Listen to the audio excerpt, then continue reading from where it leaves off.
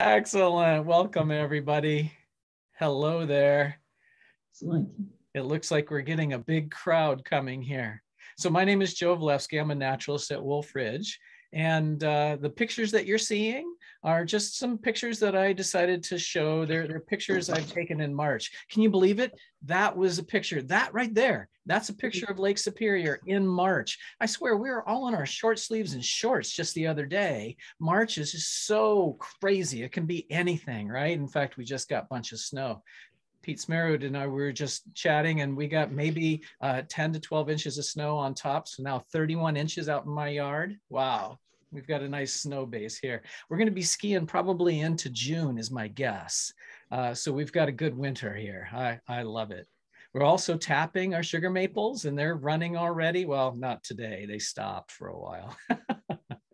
But anyway, I want to welcome everybody. This is our 50th speaker series, and we get to learn about the Greenwood Fire, some of the ecology, some stuff that's been happening around here. I'm really excited about this. I get to learn about my backyard, and I hope that you're excited by it as well. We've got a few experts who are going to be sharing stories, and I know we're all going to enjoy that. But what we want to do is let everybody in. And I just want to give you a few logistics here is that it's nice to see faces. And so if you want to share your video, then that gives presenters an opportunity to look at nice smiles. And what we also ask is that you keep yourself muted so that then we don't have feedback and we don't have all kinds of extra stray noises like a dog barking or whatever it might be. But then finally, I would ask that if you are interested, go ahead and type into the chat who you are, where you're coming from. It's always nice to see a big, long list of people that we love and who are part of our Wolf Ridge community. Again, these are pictures from just the month of March, things that have been going on. Ice in the beginning of March on the big lake, going out there skating, got all kinds of birds flying around. In fact, I believe that this big storm that just came in is probably helping some birds migrate faster than they wanted to. So they're probably going to show up here pretty soon. We still got a lot of snow. And we're going to be here. And ravens are sitting on eggs already. Believe it or not, there's 7 eggs out there. I was just looking at that nest. So anyway, that's probably enough of my blather here. Thank you, Meredith, for helping out to admit everybody. There we go. Now I get to see some faces. Excellent. Welcome here again, everybody. I am excited that you're here. I'm going to pass it over to Pete Smerud, who is going to take charge now. Thanks, Joe. Hello, everyone. It's great to see many faces and names on that list that I know well, and it's grateful to have you here. And to the new folks that may be joining us, welcome. My name is Peter Smerud. I'm the Executive Director here at Wolf Ridge Environmental Learning Center. Welcome to our 50th speaker series. It was the fall of 1971 in Isabella, Minnesota, when ELC, the Environmental Learning Center at the time, first welcomed students to come to Superior National Forest, right in the heart of Superior National Forest, and to learn in the wilds of Superior National Forest. We moved to Finland in 1988, added the name Wolf Ridge, and the rest is 50 years worth of history. And so we're a little over 50 years, but of course, COVID caused a little bit of challenge for us, as one might envision, given if you know anything about what we do. And that this was a way in which we could reach out to our community of people and engage them and stay connected in a time when we were all doing this virtually. It is now, as we've exiting COVID period, that Wolf Ridge has found this is a great way to continue to be connected. And so I'm grateful for everyone joining us here. I'm always asked at events like this to give a little update on what's happening at Wolf Ridge, and that I use the term exiting COVID, as we are now welcoming schools back again quite regularly. Just today, St. John the Baptist School from New Brighton, Minnesota arrived rolling up the hill amidst the snowstorm, and our kids are out on the ropes course, on the lake, on the trails, learning at Wolf Ridge this week. Next week, we'll welcome a couple hundred more. I would say that Wolf Ridge is not back to normal levels yet, but we are operating fully and regularly in the capacity that we know dear. We're trotting around in the woods and on the lakes with kids from all over. And that continues here. as well as our graduate student program and our student teacher naturalist program. Those folks are here at Wolf Ridge, and that program is again fully underway. That as I look ahead, the spring season at Wolf Ridge continues at about that level, not quite at full capacity, but pretty darn close. And as we look ahead to summer, our summer registrations for programs are going very well. That I anticipate our summer will probably echo the spring. Won't quite be at the levels of pre-COVID, but be very close. And by next fall, I fully expect that we're going to be rolling again at full strength. And it may warm your heart as it does mine, that once we can fully get past some of those restrictions we're dealing with in society, Wolf Ridge will really start to soar. And I say that based upon the fact that there's no greater statement of value than schools who right now are routinely bringing to us or planning for next year to bring double the kids that they normally bring, to bring the kids that missed out from a year, and that they are wanting to bring last year's kids and this year's kids, because the act of learning at Wolf Ridge is so important to developing that outdoor ethic that the community holds, that they want to make sure no children miss out on this. And that what we're learning about tonight is something that really holds dear to our hearts, because while we embrace fire ecology education in a number of manners at Wolf Ridge, in our forest ecology class, we've worked at a fire ecology evening program on and off throughout the years, that the Greenwood Fire that we're going to learn about tonight came rather close in many respects to our origination point, or our home place, being that up in Isabella. It was just literally miles away, just a few miles. And yet I'm excited to welcome tonight Lawson and Ellen Bogardus-Szymaniak. I hope I got that right. That I got to meet Ellen and talk with Ellen a great deal as she was hanging out at Wolf Ridge back in late August, September, as Wolf Ridge hosted a great deal of the incident command team. Many dozens, well over 100 folks at a time were housed at Wolf Ridge, and our facilities were sort of taken over in a very good way by lots of people who kept us, our property safe, and yet now have also enabled ecologically a very interesting new development on the landscape just outside of Wolf Ridge. Later in the Zoom event tonight, Meredith St. Pierre, Wolf Ridge's development director, is with us. If there are questions that you have during the event for Lawson, for Ellen, for Meredith, for me, for Joe, please put them in the chat. We'll monitor that chat, and we will then take the time to respond to everyone that we have time for this evening. So please use that function as we go through the evening. With that, I'm going to pass it to Lawson. And Lawson has a long history with Wolf Ridge. She and I have been friends for many years, and I'm proud to have her here this evening, both for her connections to Wolf Ridge, but also to the forests of Superior National Forest and the ecology therein. Lawson? Thank you, Peter. Very nice. I see a lot of familiar faces, and it just warms my heart to see you all. So welcome, and thank you for joining us. I felt connected to the Wolf Ridge community for over 45 years. Permit me to share just a few highlights. In 1977, at age 23, I joined the growing ranks of student intern naturalists. This was back in the day when the ELC was located in Isabella. In 1986, I worked at the ELC as a school program scheduler. In 2012 and 2013, in need of a top-notch field assistant, I recruited graduate student naturalist Jenna Pollard to assist with surveys in the boundary waters as part of my work with the Minnesota Biological Survey. In 2019, I joined the Next Gen tradition, connecting my niece Emma Davis with the Wolf Ridge community as a graduate student naturalist. And in 2020, I joined the Wolf Ridge Farm CSA to support the ELC as they reinvented themselves during COVID. My internship at the ELC, just a second. Okay. My internship at the ELC was a cornerstone experience for me. It inspired my curiosity, dedication, and love for the northern forest landscape. Since 1978, I've lived in the northern forests of the Upper Great Lakes, working as a forest ecologist, both on the Superior and on the Hiawatha National Forest, and as the northern coordinator for the Minnesota Biological Survey. Thus, my understanding of fire as a major driver of ecological processes in fire-dependent landscapes is based on my training as an ecologist and my field experience. I've fought fires out west, set prairies on fire in northwestern Minnesota, and managed prescribed burns on the Superior. And as I learned more about the historical and cultural aspects of fire, my perspective on fire grew. People influence fire, and fire influences people. So here are a few northern forest fire ecology factoids I've learned. Historically, landscape level fires resulted in a shifting forest mosaic, a near boreal forest of pines, spruce, aspen, birch, and fir in various stages of development.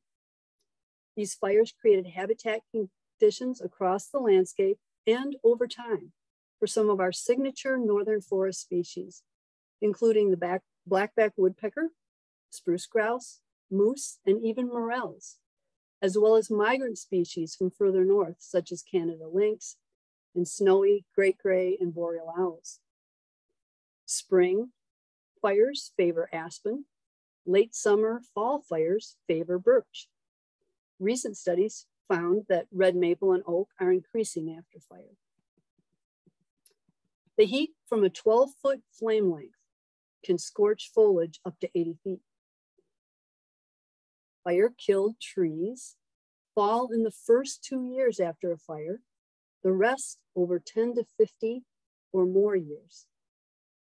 Microtopography, such as buried burned logs and exposed mineral soil in the hollows created by the root wads of fallen trees, is critical for seedling recruitment and survival. And it is possible for just one 10-foot by 10-foot patch per acre of unburned vegetation to restore the herbaceous layer. Now here are a few northern forest humans and fire factoids. Cultural use of fire by native peoples perpetuated old growth red and white pine forests along the historic border route for necessities such as birch bark, canoe, pitch, and blueberries. Big pine logging at the turn of the century resulted in enormous soil sterilizing slash fires across the northern landscape. The era of fire suppression, 1920 to 1970, resulted in vast areas of mixed forest inordinately dense with balsam fir and susceptible to higher levels of spruce budworm and more intense fires across the landscape. Humans' influence on the climate is increasing the frequency and intensity of fires. At 27,000 acres, the Greenwood Fire is small, as both historic and recent fires go. Just last year, fires burned over 1 million acres in neighboring Manitoba and Ontario. Humans living in this landscape are both captivated by fire and concerned about the effects of fire on our property, our health and well-being, and on the sustainability of the northern forests and wildlife. Over the last 45 years, my husband Lyndon and I have made the northern forest our home. In 2011, and again last year, we found our homestead in the path of large, fast-moving wildfires. During the Pagami Creek fire in 2011, which made a 16-mile run in a matter of hours, we evacuated our DNR telecommuting office. Then we loaded up a trailer with personal belongings, pointed the car out the driveway, and waited it out. The fire came within 8 miles. During the early days of the Greenwood Fire, 3 successive storm systems blew in from the northwest, bringing them with them very high winds in a classic counterclockwise rotation, first sucking in the winds from the southeast and the south, then switching out of the west and finally the northwest as the storms approached and broke up, dropping no rain. This pattern created a shifting head to the fire, adding to the difficulty of containment efforts. We evacuated the day the fire jumped County Road 2, blasting through the northwestern fire perimeter. As we evacuated, we were convinced that given one more storm system, the fire would have jumped Highway 1 with not much to stop it and no good choices for northern perimeter protection. At the time, we put our chances that we'd see our homestead again intact at about 50-50. The fire came within 1.25 miles. So the question becomes, how do we live with fire when we live in a fire-dependent landscape? Well, through quick and coordinated emergency response by the Forest Service, DNR, local fire departments, and law enforcement, with the incredible support of family, friends, neighbors, and surrounding communities. Most notably, in the case of the Greenwood Fire, was Wolf Ridge, who hosted the incident command team, which was led by the Forest Service. Their Facebook broadcasts of fire updates and field operations briefings reassured us with real-time information on fire behavior and firefighting efforts. With programs such as Firewise that demonstrates the role people can play in creating fire-adapted and fire-resilient communities, providing technical assistance and support for landowner actions, such as balsam fir removal, tree planting, and installing metal roofs. And with eyes wide open, as we work together with foresters, wildlife ecologists, and fire behavior specialists to integrate our understanding of the role of fire in this landscape and of our role, including a realization of the cultural and ecological benefits of fire into our stewardship of the northern forest landscape. In closing, I think you can probably guess that after 45 years living in this fire-driven, fire-dependent landscape, I wouldn't choose to live anywhere else. Now I'm pleased to introduce our guest speaker, Ellen Bogardus-Szymaniak, who has offered to share her insights on the Greenwood Fire as a fire professional and practitioner.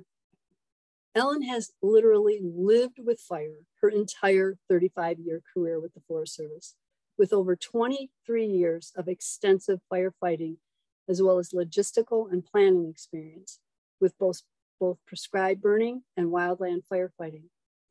Ellen has worked as a hotshot and on initial attack crews, as engine captain and on heli-attack teams, as a forest fuels analyst, fire logistics coordinator, fire program manager, and as the Superior National Forest fire staff officer for fire, fuels, timber, silviculture, wildlife, botany, and air quality programs. In 2017, Ellen accepted the position of Tofte District Ranger. Summing up her fire experience, she told me that everything she has learned about fire has helped her throughout her career in creating order out of chaos, bringing the necessary people together to solve a problem. So from the view on the ridge and the view from here in Isabella, I think we're in good hands. Ellen? Well, thanks, Lawson. That was really nice. Thank you guys for joining us tonight on this beautiful March spring day. Most of my family lives south. They just can't believe it's snowing. So what we're gonna do today, I thought we'd get a little geeky here and look at the Greenwood Fire on a couple of different levels. What happened and the weather that drives it and the way the fuels were put together and how that drove the fire. And then get a little bit into a fire-dependent ecosystem, fire effects, just very, very briefly. And then I'm going to try to leave as much time as we possibly can for questions because it tends to, when we get a little geeky, gives you guys some questions to think about. So I'm going to share my screen. Here we go. Share. And you should see, hopefully, maybe Joe, give me a thumbs up. Do you get it? Okay. So basically, I'm going to look at the Greenwood Fire. And the Greenwood Fire was a fire in boreal and Great Lakes pinery forest. And basically, oh, no, you're not going to do this to me, are you now? Come on. Let's get this to work. Ah, thank you. The slide on the left for you guys on a phone, you're going to have to look really close in, is just an idea of what, from the air, what a boreal forest looks like. We're on the southern edge of the boreal forest, which is a humongous ecosystem that is in the northern part of the Earth. And we're on the most southern edge of it at this point in time. It is a mix of pine, spruce, hardwoods, you know, the birch, aspen, understory, balsam everywhere. It's just this dense mix with a lot of wetlands in there. On the right-hand side is the Great Lakes pinery. And the only pictures I have of them is when they're overrun with balsam fir, which is not a good thing. But a Great Lakes pinery, we're actually on, obviously, the western edge of the Great Lakes and in the northern part of the pinery. Red pine is indicative of Great Lakes pinery, and plus we do have white pine in here. And it is typically more open grown, less canopy closure, and it just tends to have not too much understory typically. So large, anyways, the boreal forest, typically a fire that goes through the boreal forest is stand replacing, meaning it burns all the trees, the shrubs and everything. It just burns it all up. It's stand replacing and large. In a Great Lakes pinery fire, it tends to be on the forest floor. It doesn't get as large, and it doesn't tend to burn up almost all the trees. It might burn holes into the trees. You might burn a group of trees here and there, but not the whole stand. So here, large fires are not uncommon. If you look, and I failed to change my cursor, and that's I feel so embarrassed, but I only have a tiny white cursor here tonight. But if you see it, 1864 here in the left, and 1864 down here, basically just north of Parent Lake on the Tofte district, these green fires were all in 1864. This is based on Bud Heinzelman's work. So all the core samples he took in there. So 1864 was an important year for lots of fires in this area. 1875, the big purplish stuff, had a lot of fires in the area, and 1894. So you can see how these fires got very, very large. Typically, these fires, they're on the same scale as the Bogami Creek fire. Greenwood Fire is on the smaller end of it, but typically they would go 50,000 to 250, 300,000 acres. These fire seasons probably didn't start out really, really dry. They might have. We don't, have weather data from back there. But typically these fires are in July, August, and September in this part of the country, and it just gets days since rain.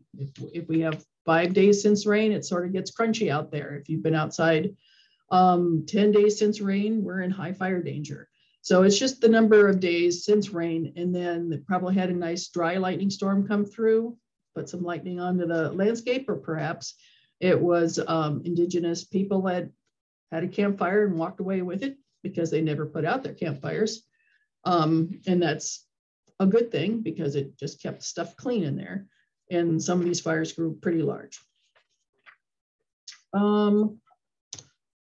So this is where I want to get geeky, because I want to talk about last summer, and I'm sure all of you guys knew that we were in a drought. And if you weren't in this area or from this area, we were in a pretty darn good drought. We had come into the spring with very little moisture in the soil. And it looked like last spring, it looked like we're going to have a great spring, enough moisture, a lot of prescribed burning going on. And then all of a sudden, someone pulled the chain and we got 65 degrees and dry. And it just stayed that way.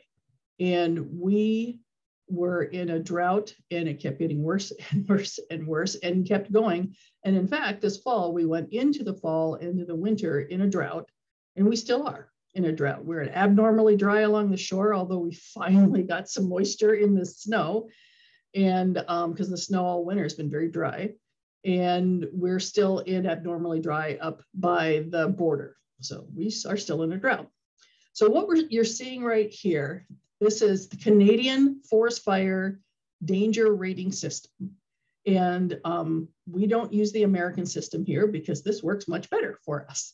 And the Canadian folks have done at least 60 years of research on their fire danger rating system, and they really have it dialed in, and it works quite well.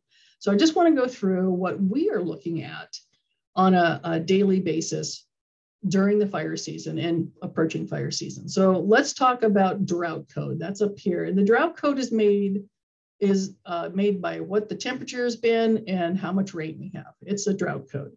And it measures long-term dryness, even over the winter.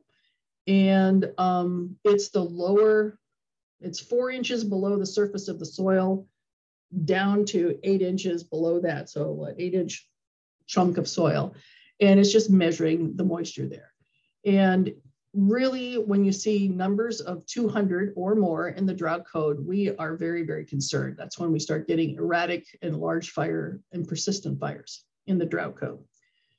Another thing we look at that it's related to the drought code, using temperature, relative humidity, and rain up here, I'm sorry, my cursor's not bright colored, is a Duff moisture code. And it is just from the surface of the ground to 4 inches underneath.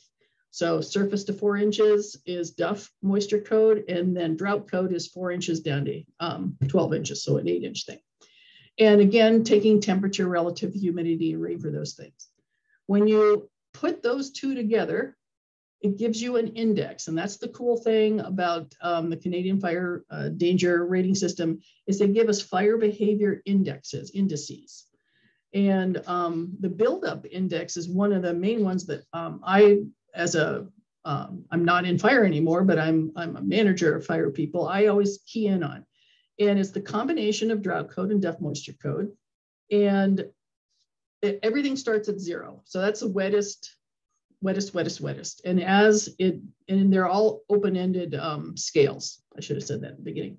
Anyways, on a buildup index, we typically are in spring, when we're burning in the spring, the buildup index is 10, maybe 12, not very high. Once we start hitting about 50 or 60, we are really, really concerned. And once we go through these things, you'll see I'll bring up the Greenwood Fire, and you can see where we were with our codes, which was way off the charts for a lot of this stuff. So that's the one side of it. That's the drought code and Duff moisture code, all the stuff that's sort of what I call gushy in the ground, and we're measuring it. So on the other side, we have fine fuel moisture code here on the left, and it takes temperature, relative humidity, wind, and rain, wind being the important part. And it measures the fine fuel moisture code. Fine fuels are the leaves, twigs, grass stems, needles, and these things react very quickly to humidity and to rain. And they change day to day. And a key number on this one is once we hit 91, and I would say it's typically spring when we're burning in May, we're at a fine fuel moisture code of 30. But once we hit 91, all H breaks loose. It is fires, everything is available to burn. And anytime you get an ignition, stuff moves. So the fine fuel moisture code dives down here to the initial spread index. The only thing that's added in there is wind. And spread might be the key for this, but it combines the fine fuel moisture code with wind on that given day. And it's a really big influence on fire growth. So a number here that's really key is 8.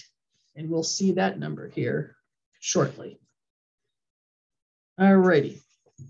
And when you combine the initial spread index and the buildup index, it comes up, we're humans and we all want just one number to look at.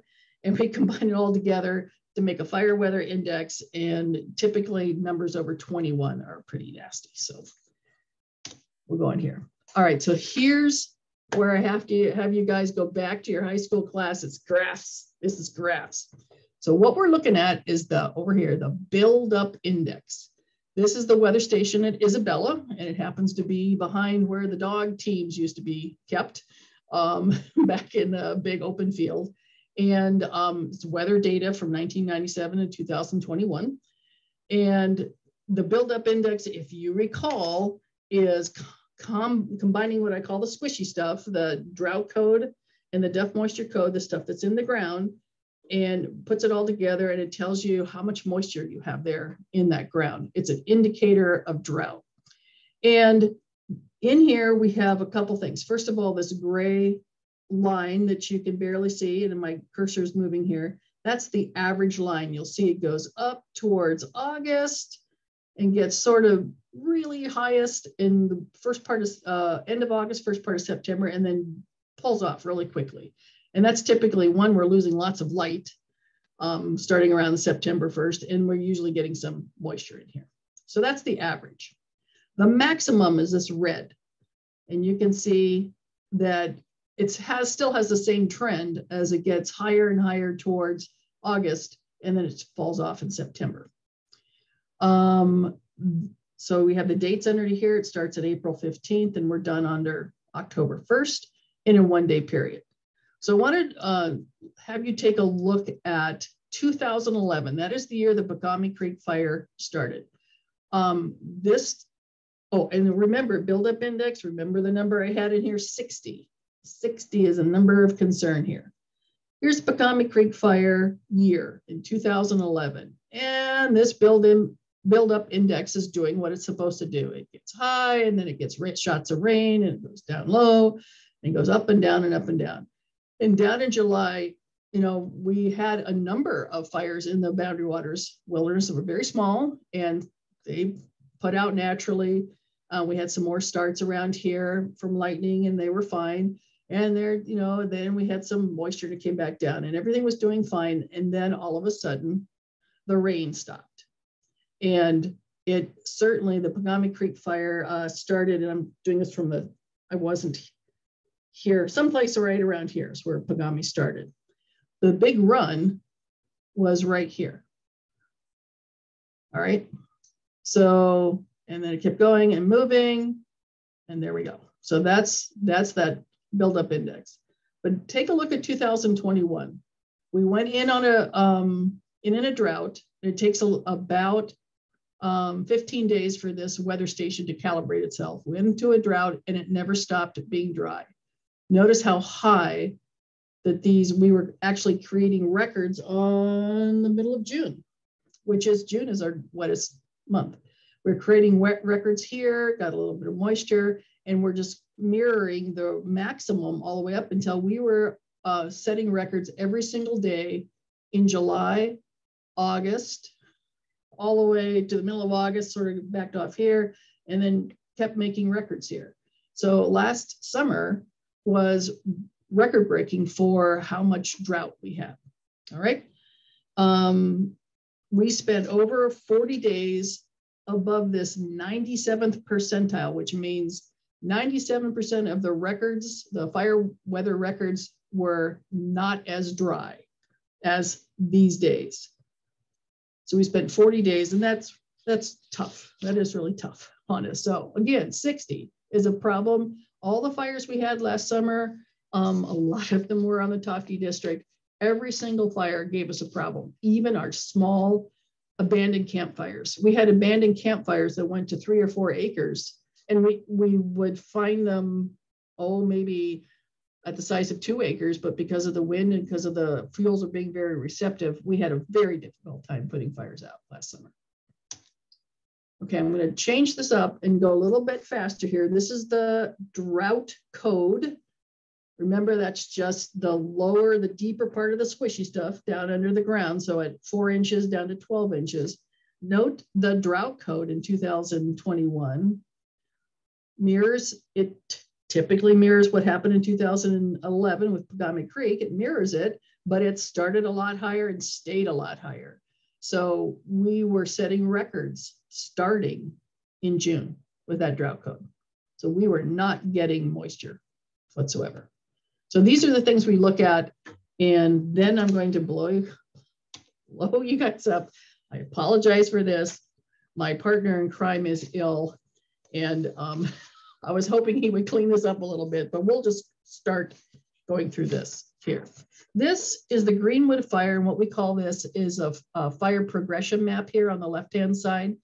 If you can see, I hope you can, starting with the green, that's the first day of the fire on August 16th and how much it grew. So on the 16th, it started down here and it wormed its way up into this funny shape. It's like a, I don't know, Star Trek chair or something like that.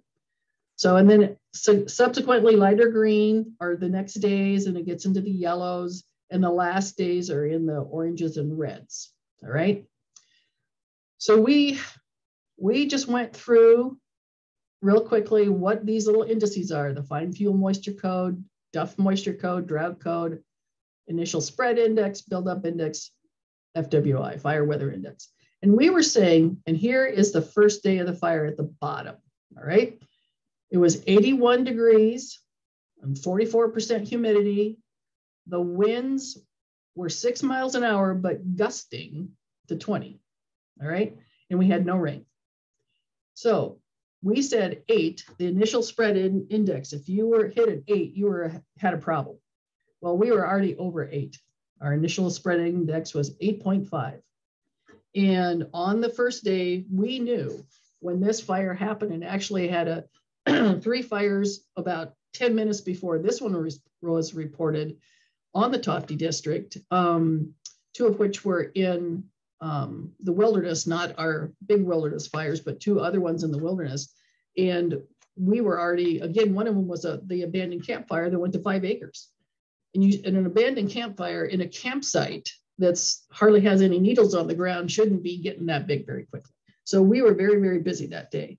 And we also knew that any starts we would have a very high potential to get to a large fire, and that we probably wouldn't be able to catch it.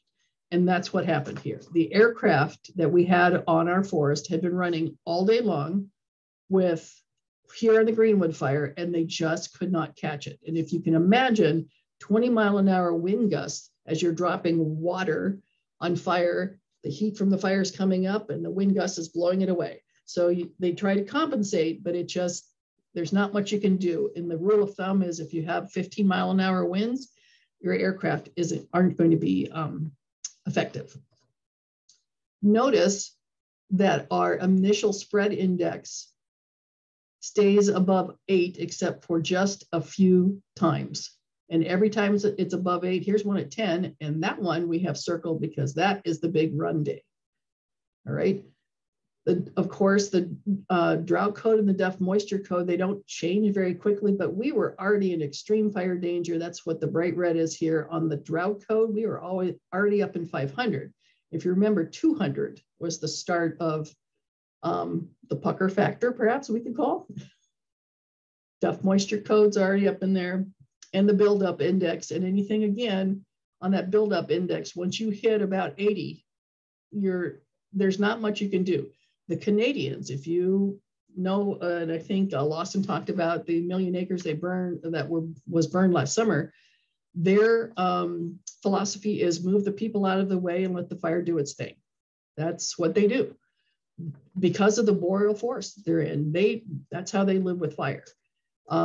We, on the other hand, have a different philosophy, which is protect everything, all the values at risk that we can. Of course, values at risk are also human lives. So we do a lot of things that protect human lives, but the Canadians do a little bit differently. Okay, so first day, August 16th, initial attack, we knew we were going to have a problem. The next dates between the 17th and the 22nd had some sustained growth. And that's all the green in here, had some sustained growth going in here. There are a lot of grassy areas, a lot of thicker, lots of balsam fir in here. And the winds would gust, but they weren't, consistently over 20 miles an hour. But what hit in here and what really drove this is the spruce budworm infestation. It is just full. If you guys lived out there at Isabella, it's full of dead and dying trees. And indeed, this, if you could just sort of make a little U shape starting up here in the northwest and around and back up, everything above that U shape, a spruce budworm kill in there. On the 23rd of August, it was a dry cold front coming from the northwest. The winds, as Lawson said, start in the east and they clock their way around to the south, southwest, and then back up to the northwest. And they usually get more and more heavy or higher winds as the day goes on. The fire made a 6-mile fire run, and this is on again on the 23rd, and this is the yellowy and orange here, and ran right to Highway 1 and overtook Highway 2 at that point in time. And it did rain very, very late in the day, but it was very misty and it was just a trace of rain. But that was a typical, summer fire season storm that we had. And after a couple of days, the fire basically received about 2 inches of rain around the 29th of August. And by then we were getting really short days. I think we lose about 3 minutes a day starting in start part of September. So we were, the fire growth was limited, and that's the final fire footprint that we have. So fire effects, what are we likely to see this spring out there? These photographs are from the Ham Lake fire. And so what you see are a lot of forbs, shrubs coming up in a little grassy green here. And in fact, last fall, probably I would say the first part of November, first or second day of November, I was there, and there was a lot of fireweed and fern up already in that area. So that it's typically what you're going to see in here. You're going to see burned out trees, blackened trees, snags maybe, some of them on the ground, but you're still going to have birch and aspen establishing. You're going to have other forbs in there. So that's what it should be looking like. And then usually about 4 years later, again, this is Ham Lake fire, but about 4 years later, you see, and this was taken in the fall, so this is tough. This is a bunch of blueberries in here. This is my favorite blueberry patch that's no longer producing because it hasn't had fire now. So it's over by Flower Lake, just to let you know. And we have all these jack pine coming up, and these jack pine are about 4 feet tall because they do about a foot a year. We have still that's hardened snags up here. And we have birch, aspen, blueberry stump sprouting. We have as much sprouts in here. You can see all the little forbs in here, lots of grasses, ferns, and that's what it should look like in the fall after 4 years. And now this is 8 years after Ham Lake. And what you see are birch in here has outcompeted the aspen. We have jack pine. That is just all those trees that look dead. This is the fall. All the leaves are out. That's mostly birch and some aspen in there. Lots of blueberries. This is a big blueberry patch down here. And again, a lot of forbs. In where the drier sites are is where all the jack pine are. So the jack pine have now selected themselves to be up here on the ridge tops where it's drier. And then the birch have outcompeted the jack pine down low. All right. And here's where I wanted to start the living in a fire dependent ecosystem. I know as humans, we have a very short time span with our brain of how we see the world. And when a fire comes through, I've been hearing this all my career, and I've never quite figured out why is it the media that says it, or is it we say what the media says? I don't know. But fire, can destroy things, but it doesn't destroy the ecosystem. It just changes the ecosystem. And so after a fire, aspen, birch, red maple, and all these shrubberies in here, come back up with new growth, and it attracts these small little things that I try not to hit with my Prius when I drive across Forest Highway 11. It attracts moose. And the cool thing about moose in this part of the world, they're struggling. And and they get the brainworm, etc. But after the Cavity Lake Fire, Alpine Lake Fire, and Ham Lake Fire, we had a huge uptick in moose population. And that's happening also on the Pagami Creek Fire. And our friends on the Fond du Lac Reservation and Grand Portage are just maybe 6 weeks ago, collared a total of 10 moose in the Greenwood Fire area. That is like super cool, because Isabella used to be the place of, people always goes, where can we see the moose? And you go, just drive up Highway 1, you'll find a moose. And fun fact, the fire team that I was on, that I brought here back in 2004 or 5, they got sick and tired of seeing the moose because they were in the way because they needed to go do work. So they were tired of Highway 1 in the moose. But, you've seen the moose population if you live up here, and really they sort of disappeared. Well, I think it's pretty cool that 10 moose were collared on the Greenwood Fire this winter. That's pretty cool. So there's our moose thing. And then, of course, my favorite parts, I'm such a bird watcher, but watching some of these species that we typically don't see come in after a fire to take care of insects is another thing. So there's, just examples of many things that happen that maybe not as bad as some people think when a fire comes through. All right. I think the biggest thing for us living up here in the northern part of Minnesota is that fire is that natural process. We have to have that fire as a chemical process to keep our healthy ecosystems moving forward. We can mimic fire pretty well with timber sales or mulching or shearing, but it's not the same, because the fire is a chemical process that really does a lot of work in the soil, on the surface, and is required. Their heat's required for the jack pine to open up their cones. It's just something that because we live in a fire dependent ecosystem, we've got to have fire. So our lifespan is very short compared to the trees. So I always try to have people swap it around and go, yeah, my favorite place has burned. And it's sad. And people are really, very emotional and very attached. And I feel for folks, things have been, quote, destroyed. But if we were young enough, we would see it come back. And we're hoping, that we can get people to start thinking about, all right, what I see is a change. It's not gone, it's not destroyed, it's changed.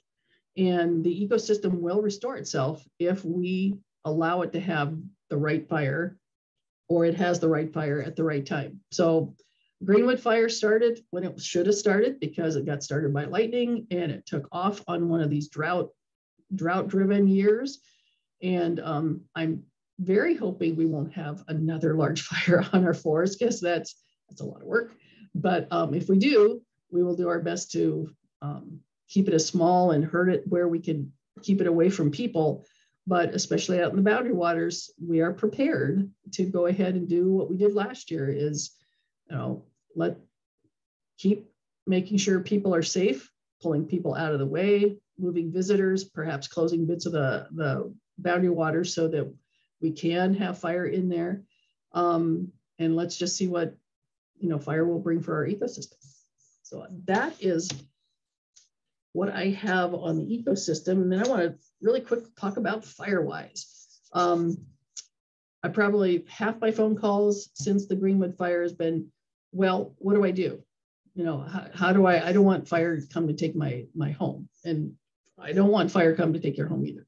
And Firewise is a program that you can go to Lake County on their website to emergency management and get their Firewise program there.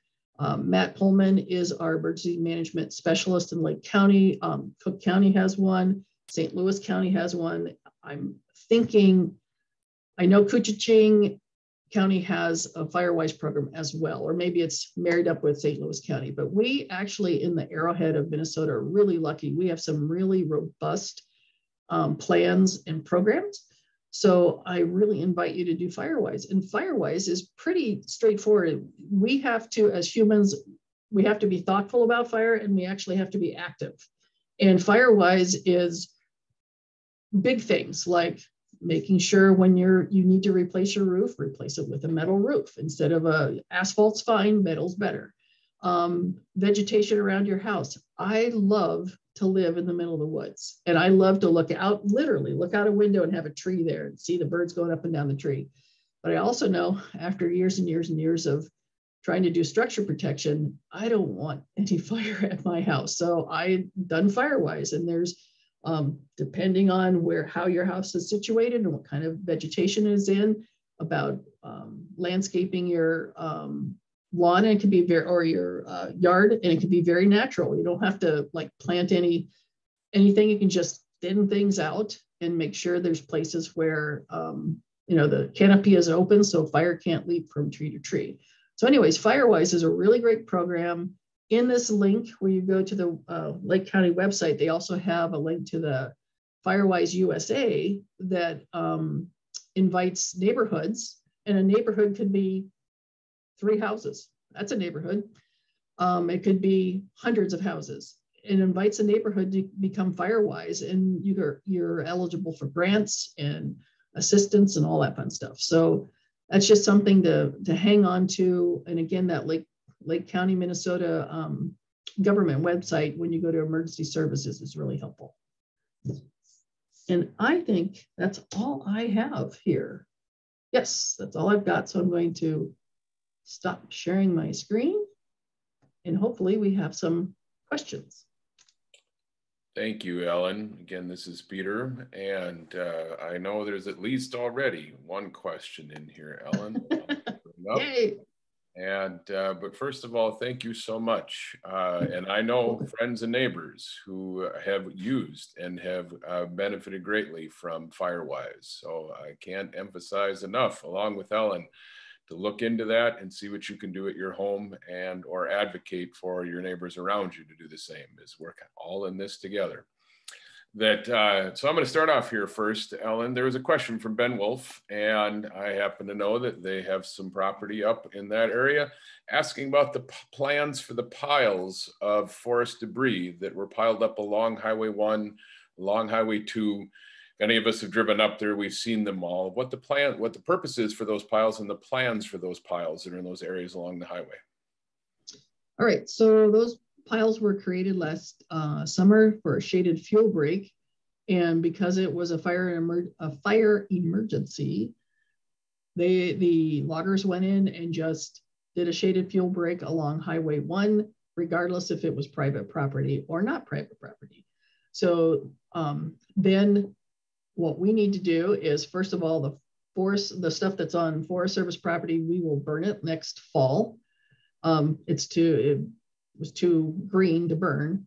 And the stuff that's on private property, I am trying to find out from our timber folks how we can offer, not we, the Forest Service, but how private landowners can get loggers out there to help either take the pile apart, and you can use what's in there as firewood, or burn it, or whatever. And we're in that process of getting those permissions. If you can imagine, it's been since 2011 that we've had a large fire, and very few people on this forest were here during the Bogami fire. I actually was working out of Grand Rapids, but nationally, so I wasn't a part of it. So a lot of people don't have the corporate knowledge of what do we do afterwards. So that's what we're working through, and it's taking a very long time. Hopefully, I will have available to landowners in the next, I'm hoping, 4 to 6 weeks, information packet, just 1 or 2 pages of what's happening, what's the Forest Service going to do, what you can do as a private landowner. Do you need to get trees? Lake County Soil and Water Conservation Service, I hope I got that name right, has trees, and I'm trying to gather all that stuff up so it'll be available. We'll put it out on social media, and it'll be available to everyone. So that's a roundabout way of, I don't know what's going to happen for most of those big piles, but we're working on it. Nice. And I know Derek or others from Lake County Soil and Water Conservation District are on the Zoom. If you want to put anything in that, Derek, go for it. Yes, did I do it right? Yeah. Ellen, another question from Lauren Cottrell, who's a former Wolf Ridge naturalist, and I know working elsewhere as a naturalist now, that wondering more about the Canadian wildfire policies. And you mentioned that they're more willing to let things burn naturally. Mm-hmm. If humans have been evacuated from a fire zone, is there less concern about protecting buildings from burning? And any difference in the way they're depicting or teaching fire that impacts their firefighting policies? Ooh, that's really good questions. First of all, I don't know, have anyone ever been up to Sioux Lookout or Ignace or up there? So basically, building in the Ontario province, you have to build firewise. You have to. There's no question about it. There's zoning laws, etc. So the buildings are a little more hardened, lot less. The people that have their old homestead log cabins, they have to at least put a metal roof on there. So, and then clearing out around the houses, and then of course, spring cleaning, getting the needles and stuff off roofs and underneath the eaves, etc. What they do typically is set up sprinkler systems. And how do I put this? I grew up in an agricultural area. We didn't use a lot of water because it was central Ohio. We got plenty of water. When I first went on a Canadian fire, I'm not lying to you, they use 5-inch hard pipe from the lake through this intensively huge pump. I mean, we think our Mark III fire pumps are really cool, right? Oh, they are nothing compared to what these pumps that they use. They're propane powered, and they have these sprinkler systems that can go a mile either way. And so they set up all these sprinkler systems. They're moving people out. They tend to move people to Thunder Bay. And they do this a lot, just pile them up in aircraft and move them to Thunder Bay. And then they utilize their water scooping aircraft. They utilize the sprinkler system, and they put a lot of effort in there, but at least the people are out of the way. And so then you can decide whether or not to put firefighters in. And that's the other thing, because remember, values at risk. A lot of people think values at risk are houses and schools, all the structures, but our value at risk first and foremost is a human.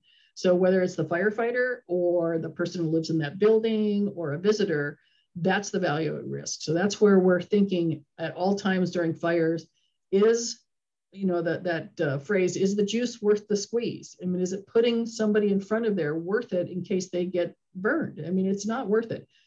I'm sorry, my house is not worth the life of you, Joe, Pete or Joe. It's not. And so that's constantly what I'm doing as a manager, is making sure that our firefighters, who are very professional, the DNR, Forest Service folks, the Fish and Wildlife, we in Minnesota, we have some top-notch people that when you go out west, there are some states I can say, because I worked out west for 20 years, you say you're from such and such a state, and you just sort of roll your eyes and go, okay. But we get Minnesotans, it's like, you guys can handle water, you know how to use aircraft, this is great, you're professional. So we're really lucky with that. And the Canadian counterparts, they have helped us so much. When we had the large blowdown in 1999, of 500,000 acres of trees that blew down and how to deal with those, we are constantly talking with our Canadian partners because they've got a lot more experience in the boreal forest, and they are our people we go to. And then the second part of the question was any difference in the way they're depicting or teaching fire that impacts their firefighting philosophy? Well, the teaching about fire is that, basically fire's part of the ecosystem, and you live in a fire dependent place. So you expect wildfires and don't start them. Ellen, and one more question from Rodney and Julie that I can set up well here, as I remember being in incident command, and the fire was taking a run to the northwest. It had jumped Highway 2. There was arguably, I had friends and neighbors had some panic as it was taking this run towards Slate Lake, Stony River, Chub Lake area where there's lots of homes, and then it just stopped. And I know it stopped because a few years prior, Superior National Forest had done some prescribed burns in there. Mm-hmm. The question is, I'm wondering if there are any plans to involve intentional burning activity to reduce the size of fire, but also that may improve the ecosystem. Yes. Working on that today. We have a lot of prescribed fire. Some people call it intentional burning, set for the next 5 to 10 years. And they've been, I would say, the ones I was working on today was for the Quishway district over by Burnside Lake. But where we're trying to go, let's trying to give you the 30,000 point view instead of a 5-foot view. We're looking for the places that we have our hazardous fuels that give us a problem. And that is dead and dying stuff that usually is spruce budworm relative to that. So we have a lot of that around the Isabella area. We know that. We also have, where's the concentration of the humans, the structures? Where's the places that it's hard to get to and hard to get out of? Well, that really is Isabella right now. There are places on the Gunflint Trail that fit that, the criteria. Some places around, is it Wilson Lake here in Tofte? And then as you go over to Quishway, Burnside Lake is the Quishway-LaCroix district boundary. That is a really tough place to be. And then anyways, up Highway 1 starting around past Isabella, that whole place has a lot of budworm going on in there. So we do have a lot of vegetation management we want to do in there. And a lot of times if fire hasn't been in the one you're talking about, can't remember the name of the pitcher pines in there. What they did in there, went and thinned out trees, and then they did a prescribed burn underneath the next year. And we do a lot of that in northern Minnesota because we haven't had a lot of fire in the last 100 years. It just really hasn't had a lot of large fire that we can just then continue burning. We had a lot of large fires in the Boundary Waters, but not too many that have come out. So yeah, we have on the Tofte district, we have a 1,000-acre one that we want to do hopefully this fall. That is right along the edge of the Boundary Waters over by Sawbill. We have another around 1,000-acre one that's over by Dumbbell Lake. I think it's 800 or 1,000 acres. And again, these are in conjunction with some of the timber sales we've done, some of the sharing for in the winter that we share for moose. And then once we share for moose, and the next fall we burn it again, and the shrubs just take off and the moose are happy. So yes, we continue to do that, and we always ask your help, because again, people see fire as something that is destroying, and we're trying, and you can see the evidence there at Pitcher Pines of where fire can come into these areas that we have thinned out and burned underneath, and the fire will be ripping through and then stop. It'll just drop to the ground. There'll still be some fire in there, but that's a place where firefighters can safely stand and fight the fire.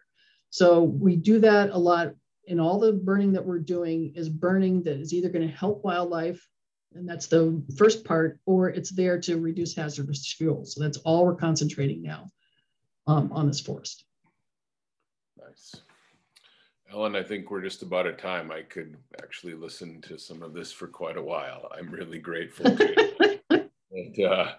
I'm grateful to everyone. It's fun because I know people on this Zoom call that this is very personal to, that they have property or live in those areas, such as Lawson and Lynn, that we know. So I'm grateful to the folks that are locals right here, and those that are just intrigued by how this is a change, as we know from Ellen, that we just simply have to live with. Things have just changed, and it will take a period of time, and cycles will repeat themselves. I'm really grateful to everyone here this evening, to Lawson for hosting us. Ellen, thank you so much for the time with us this evening. I see some hands clapping out there. I think a number of people have really enjoyed it. I want to thank Meredith St. Pierre, Wolfridge's development director, who is helping coordinate this. We have a couple of Wolfridge board members, Shell Smith and Andy Datko, who are joining us this evening. Thank you to those folks as well. And one last one that I'm going to put out there is that thank you to Galen Harms and Scott Gislason, who through their companies Fortune Financial and North Star Resource Group are sponsoring with financial support this entire speaker series. I think everyone probably knows that the students pay to come to Wolf Ridge. There's a tuition, and yet we work really hard to keep it affordable to all kids. For example, it's $249 for an entire week at Wolf Ridge for a student in school. And that if you can infer from that, that doesn't cover all the costs. We really do rely on your support. That if you can, please consider a gift to support Wolf Ridge. Meredith just posted in the chat the link that you can go to. I know many of you on this call already do that level of support. And to you, thank you so much. We couldn't do what we do without all of you joining us together. Joe's comments, Lawson's comments early on about the Wolf Ridge community is oh so true. It takes a village, as they say, and that Ellen and Lawson and Joe and Meredith and Shell and Andy, all from Wolf Ridge, thank all of you for joining us this evening. And if it's not a donation, consider spreading the word. Wolf Ridge is still looking for camp counselors. If you know of somebody who is just graduated high school or is a freshman college, perhaps a granddaughter, grandson, you can tell them to contact us, and we're looking for people to work this summer with us. We're looking for next year's naturalists. We have some permanent positions open. And so spread the word about both our programs and opportunities to engage with Wolf Ridge on many different levels. And we would welcome everyone to join us up here in the work that we're doing. Again, thank you to Ellen, thank you to Lawson, thank you to everyone for joining us this evening. Have a great evening, everyone.